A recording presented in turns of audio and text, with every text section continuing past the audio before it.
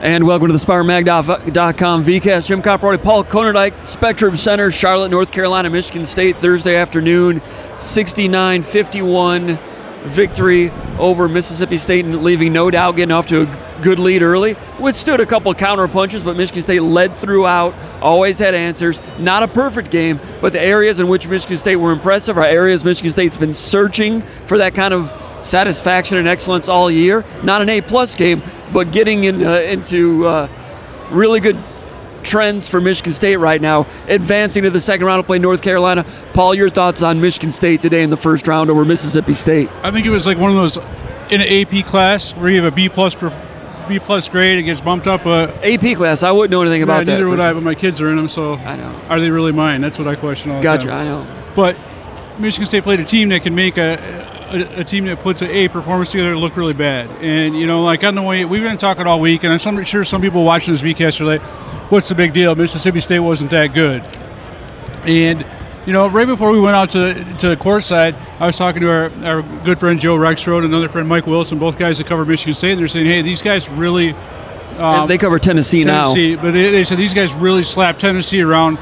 They're way more physical than Tennessee. They're athletic. They're really long, and they're built like football players. And Michigan State's going to have problems with them. Now, both these guys know Michigan State, and both these guys know the SEC. So when they said that, and neither of those guys are like susceptible to histrionics, I'm like, okay, Michigan State's really going to have a problem. And I was wondering, is this going to be a game like we saw the other night with, I can't remember who it was that played Colorado State, Virginia, where maybe the team isn't as bad offensively as it appears on film, and in Michigan State, are they going to look bad in this game because of what Mississippi State does well? But I'll say Michigan State had probably its best, most complete game when you talk about checking all the boxes off. They played good defense, they rebounded, and at least early on, or for most of the game, they didn't get sped up, they ran their stuff, and they got good shots. There's a couple of times where there was a little bit of hero ball and it worked, but for the most part, Michigan State ran their offense and they got the shots they wanted. Whether they took them all the time, it wasn't always the case. Malik Hall was open a lot in the corner and didn't pass up some shots. So Michigan State did really good to get open shots, and a lot of different guys contributed in a lot of different ways. Great game for Michigan State. You know what Michigan State reminded me of a little bit? I mean, the way Michigan State, they knew and they respected Mississippi State's size, physicality, defense, all those things. So Michigan State put great emphasis, as they always do, on we have to match their toughness. And they've been doing that against Purdue twice in the last 3 weeks, which was really good sparring partner to get ready for this game. And Michigan State came out, all 5 guys on the field, no matter on the court or field, whatever you want to call it, no matter who was in the game, quickness, defense, on the same page, in the gaps, on number 13, in the gaps, playing as one, 5 men on a string, doing it with urgency and physicality. First to contact on the boards, right. First with defense, and then getting it and going. There's an urgency and a quickness about it, along with the skill. You know what that reminded me of? That reminded me of when you used to play Duke. That's the crap Duke used to do to teams, right, including Michigan State. When you get out there and you're like, holy crap, this is a different level. Mississippi State is physical and all those things. Early in that game, they're like, man, this team has their crap together. This is a different level. And Michigan State's been doing it and doing it and doing it. When you talk about a program win, this win doesn't make the program. But the program came to the forefront today, and they kicked it all over Mississippi State. It was something to watch. You talk about the whole program thing. They had a graphic up in the stadium where it showed like number of wins that Michigan State as a program has had in the NCAA Tournament. And then they showed Mississippi State, and it was something like 74 wins that Michigan State historically has had in the NCAA Tournament. Mississippi State had 11. Now, at that point, Michigan State was held at 18-10. They had a 10 board advantage over Mississippi State, and they didn't. At the end, Mississippi State, clawed back into it and was a little bit more physical down the stretch. But Michigan State played at a level that we've seen on occasion in terms of like physicality, but not on a consistent basis. And you talk about them coming out, focused into everything. It's the closest. That first 8 minutes was the closest I've seen replicated to what they did against Baylor. Yeah. Where it was absolutely, we have to have this win. We need to make a statement, and everybody that played was on the same page. Now, more guys played in this game than they played in that Baylor game. played bigger roles and for longer minutes. But so collectively, maybe this was more impressive than the Baylor game. But in terms of executing what they do on offense, in terms of executing and being on their scouting reports on defense, this is the closest Michigan State, in my opinion, has come to the Baylor game, and they needed to be like that because you just can't. You've got to do what they did early, otherwise a team like Mississippi State, they can maul you to death. And they can do that. They can shoot. They can have those runs on you. Michigan State withstood that. The other thing about Baylor, Michigan State, of course, was urgent, needed to win that game. But also Michigan State had a lot of respect for the opponent against Baylor, had respect for these guys, and that helps them dial in a little bit more. What it reminded me of, Michigan State as a number 7 or number 10 seed back in 2003, they played Colorado, coached by Ricardo Patton at the time, and Colorado may not have respected Michigan State's transition game as much. Michigan State came out and won by about 19, and the next day they were playing Florida in Florida. Now, Florida was a 2 seed as opposed to North Carolina being a 1 seed, but it's similar in terms of an 03 team that was taking forever to get going. That was the year of Lorbeck and Paul Davis as freshmen and all those things. And we've compared this season to 03 a number of times this year. And now in the first round against a major conference opponent, first round looks a lot like 03. Second round, they're getting North Carolina as opposed to the Billy Donovan Florida Gators. But there's a chance that might look like 03 also. Yeah, I still, I agree that there's some parallels, but I still think going back to the Colorado team with Ricardo Patton, that was a little bit looser. Yeah, they were not nearly as tough. They weren't defensively. I mean, Mississippi State today played pretty good defense, and they tried some different things, and Michigan State just out-executed it and, outperformed. And then there were several instances where a guy like Jaden Akins would hustle, maybe Jackson Cole or maybe like Monty Sissoko, and get second chance points, and not only get second chance opportunities, but convert those opportunities. Yeah. And that's something that Michigan State, in a lot of games this year, they've gotten second chance opportunities, but have not been able to convert them. They did a nice job, in this game, whether it was Jaden Akins hitting threes or, Trey Holloman and getting that big three after one of the biggest offensive rebounds in Monty Sissoko's career. Michigan State did a lot of good things, and they took advantage of their opportunities on a consistent basis. And like you were saying earlier, every time that Mississippi State looked like they're on the verge of making a run, Michigan State was able to punch back. Early on, Mississippi State had their 7-0 run. It turned a 14 or 12-point lead into a 5-point lead, and Michigan State found a counter to that. And it shows me that the lessons that they've had when they're being battle tested. I mean, they've been punched enough in the mouth where they know how to punch back, and there's no doubt on that. And there was no panic.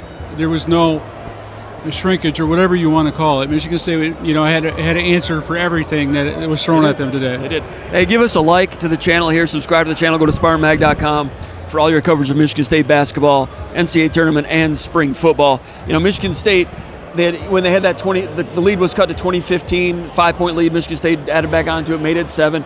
And at one point, it was 6 points with about 15 minutes to go. And they had a steal going in for a layup, and that's when Akins came from behind and blocked that shot.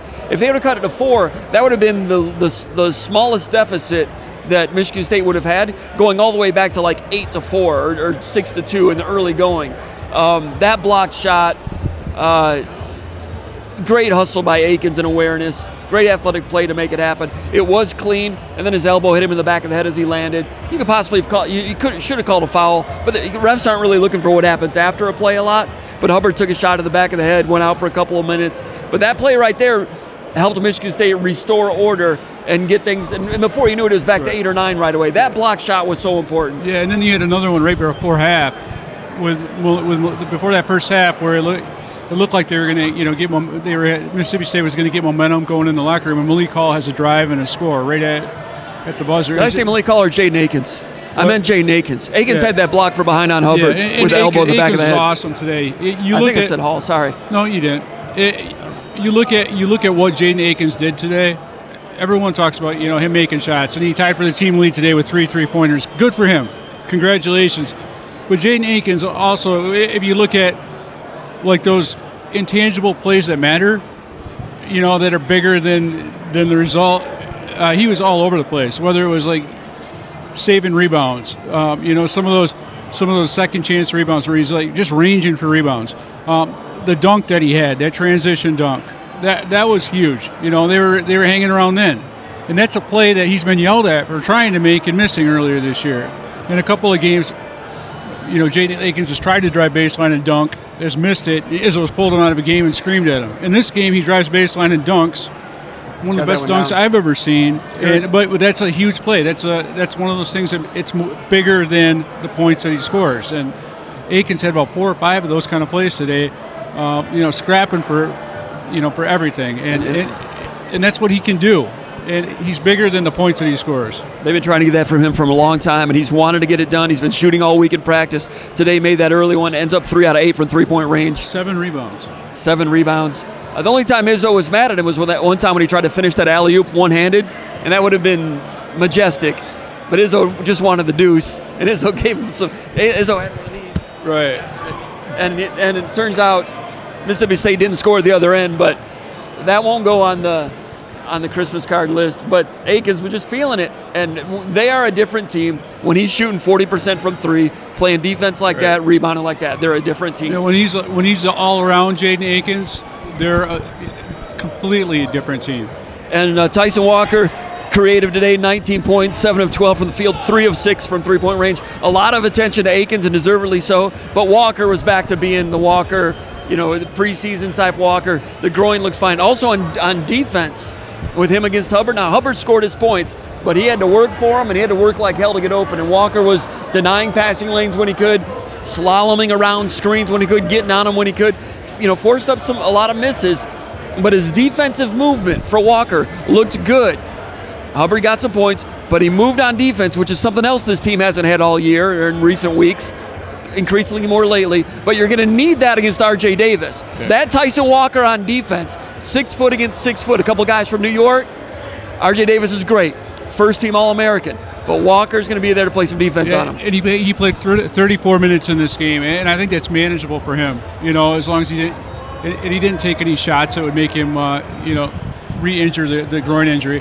What I enjoyed about Tyson Walker today is he scored the 16 points, but he was efficient in doing it. And there's a lot of times where he had potential shots that he passed up and got it to someone, and they made it count. I thought Walker was.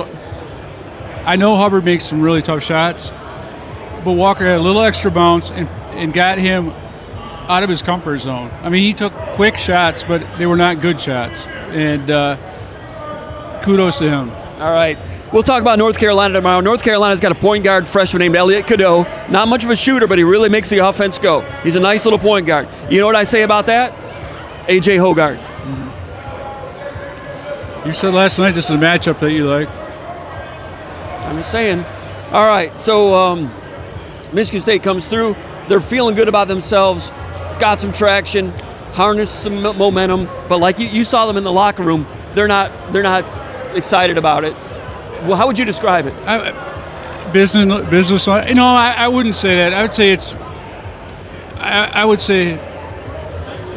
say it's an ultimatum, but I'm saying their approach is something that I think has been dictated or talked about consistently, and going back to practice this week. It's not about Mississippi State. It's about Michigan State and what we're going to do this weekend. I tried to talk to like Jackson Kohler about some developmental stuff. Tried to talk to some other guys. They didn't even want to talk. It was like one-word answers. Tyson Walker summed it up with, we ain't done nothing yet, paraphrasing that. And they're here to win the weekend. Izzo talked about it, and they've already started doing prep for North Carolina. But this is probably as focused as I've seen a Michigan State team in the locker room after an NCAA Tournament win. No one's like on their cell phone getting text messages from family. They're not talking about what they did against Mississippi State. Not talking about how well they played and that they proved something. They haven't proved anything. They got a big game coming up, and I got to tell you, some of the North Carolina fans that showed up to this thing early, they were there with bringing their kids out or whatever.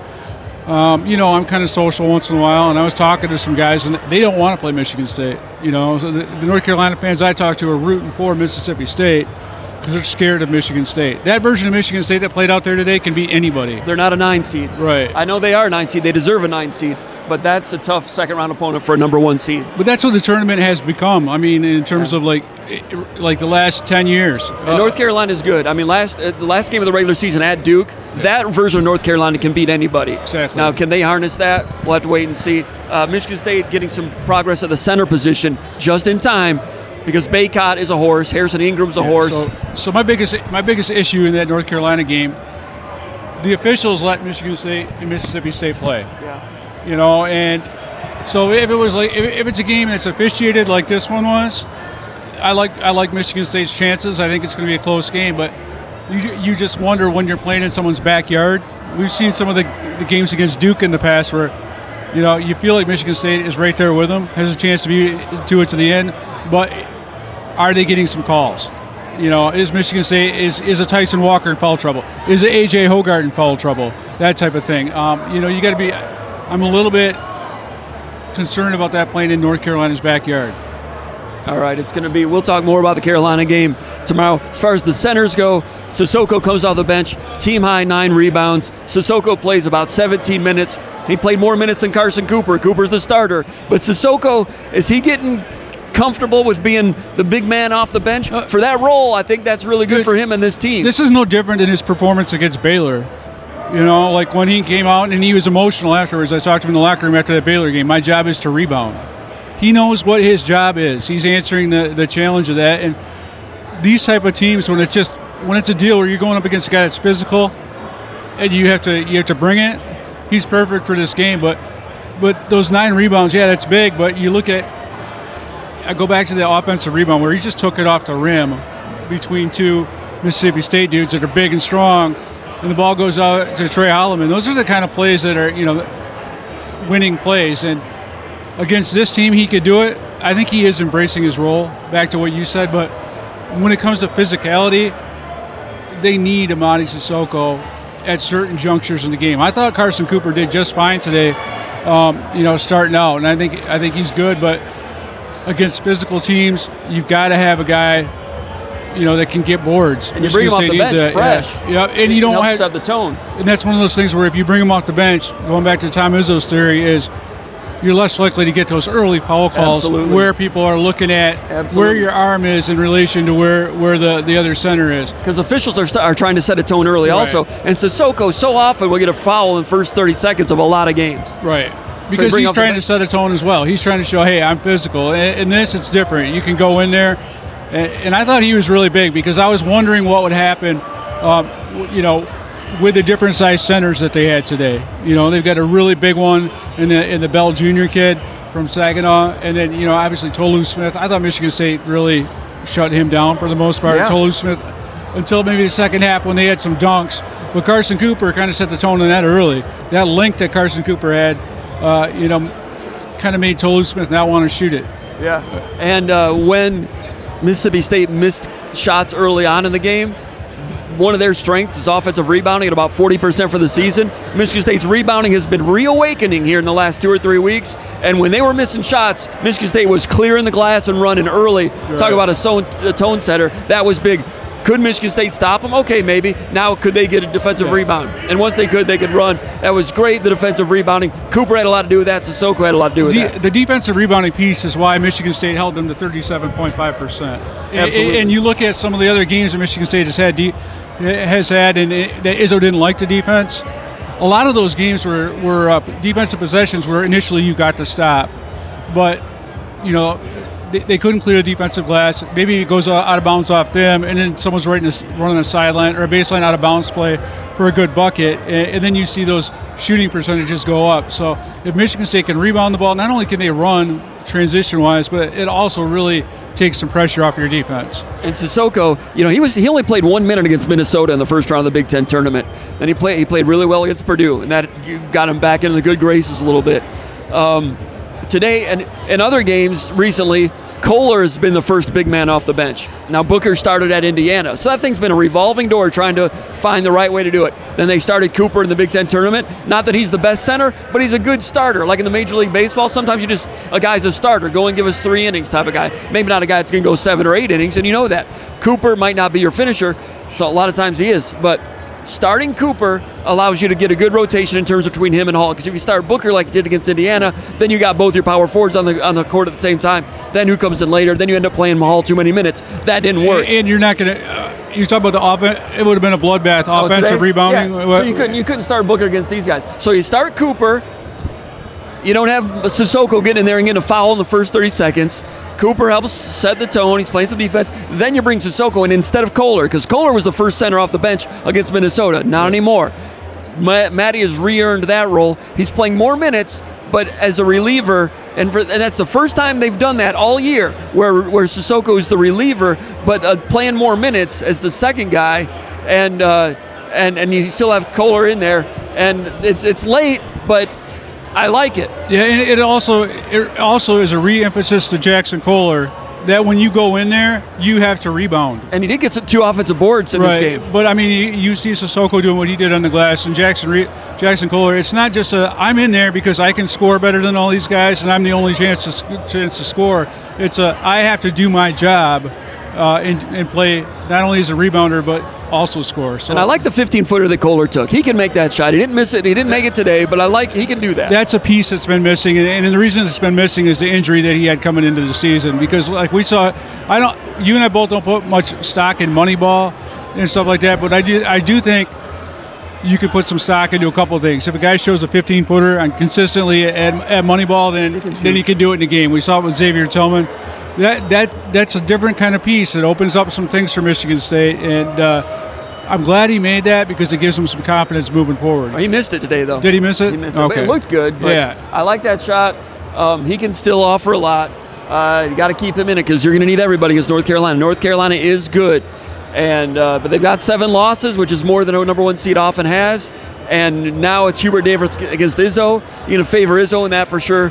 And Izzo said in the locker room, outside the locker room in the hallway, they've put a lot of work into Carolina already. And of course, we talked about Wojcik. We said that more so than usual. I mean, a lot of times when Izzo talks about winning the weekend, it's kind of like the comments are caged. It's kind of like they don't want to disrespect the team that they played by saying, hey, we worked on Carolina. But his comments today were a little bit different, where I think he let it slip a little bit that they really worked on Carolina. And they didn't work at all on Wagner, or who do they play? Wagner. Wagner was playing North Carolina. So and they didn't know if it was going to be Wagner until 2 days ago because they were in the first 4. So Izzo said, in all fairness, they didn't put any time into Wagner. Right. So they've put more time into the next opponent than usual. Wojcik's been watching them all year anyway because his son plays for the team. Sometimes that doesn't help if the other team is just more ultra-talented than you are. Right. And if Bacot and Davis are great, it might not make a difference. But any little edge in there that the coaching staff can have, it will go in Michigan State's favor. They've got that going for them. And the one thing that I would be paying attention to, we talked about transition a lot in relation to Mississippi State. I was really impressed, for the most part, how Mississippi State got back. They put on defense. They did. I think that Mississippi State got back in a fashion that I would be surprised to see North Carolina get back. North Carolina will trade with it because North Carolina can really get it and go also. I know they can, but I do feel like Michigan State might have more opportunities to score in transition. Now, like you said, they'll have to get back. It's not like it favors one team and not the other, but I was really impressed with how hard Mississippi State fought to get back, and the best transition looks that Michigan State got were based off of like defense and steals, not on rebounding and running. Now Michigan State tried to, and I think it helps, but the fact that Michigan State played as well as they did, shot 50% in this game, and with getting just 10 points in transition, that's pretty impressive. I think there's more out there. Yeah, the only thing that Michigan State did not do well today was 16 turnovers. Credit to Mississippi State, they're very good at forcing turnovers. So Michigan State, not perfect today, but they feel good about themselves as they should, and there's more to aspire to from this point. North Carolina, they'll get it and go too, and they'll let Cormac Henry in the corner in transition, just like Michigan State hits, Ty Walker in the corner in transition. Will they go up and down? We'll talk more about that tomorrow. It's 2 blue bloods in the second round, Michigan State and North Carolina, and it's going to be a good one. Anything else, Paul? Nope. For Paul Konerdijk, my name is Jim Comparoni. I've been watching the VCast from the, what's this called? Spectrum Center. Spectrum Center in Charlotte, North Carolina, NCAA Tournament. The VCast, SpartanMag.com.